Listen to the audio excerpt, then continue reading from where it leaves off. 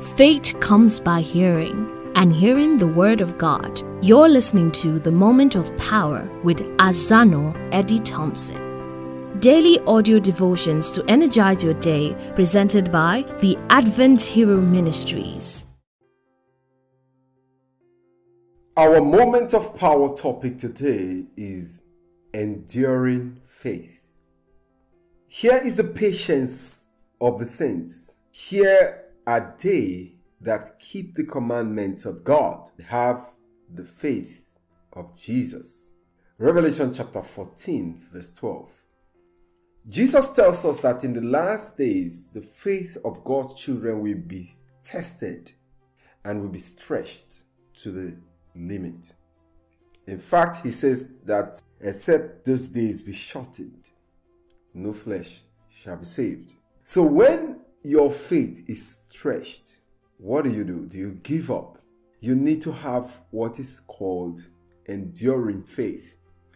In our scripture for meditation today, we are told that the saints in the last days will have patience.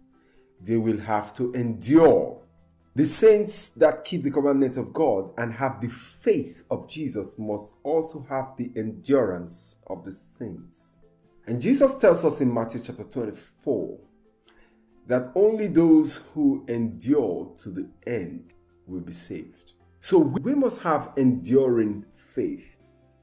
If we go to the book of Hebrews, we read of people who have enduring faith, whose faith could not be conquered by circumstances.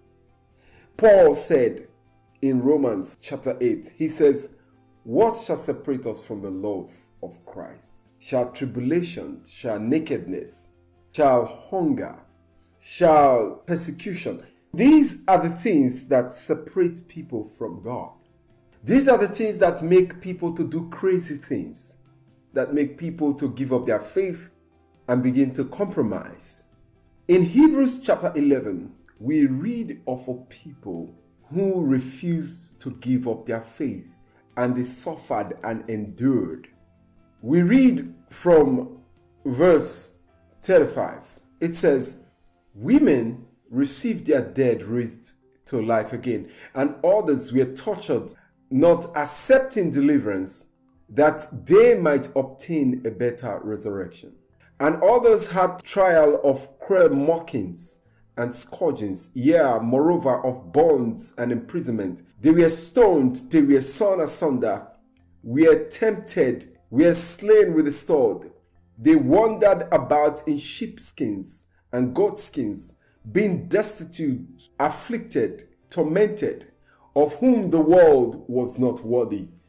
They wandered in deserts and in mountains and in dens and caves of the earth.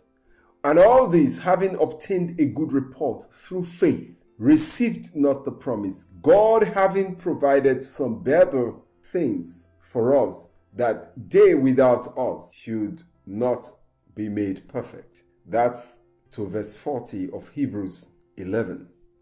God is telling us today that sometimes we'll have to endure to be saved. The Bible tells us in Isaiah that they that wait upon the Lord shall renew their strength. God is calling you today. If you're ready to give up your faith, God is saying, do not give up your faith. You need enduring faith, regardless the circumstances in your life.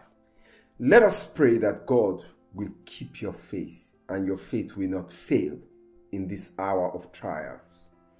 Let us pray that God will fill you with more power and provide a way of escape for you, even in times like these. Father, we give you glory. Your daughter's faith, your son's faith may be shaken because of time, because time seems to be passing by, because of trial, because of persecution, because your son would not want to compromise your child. And in that office, in that school, there is oppression and there is this urge to give up the faith.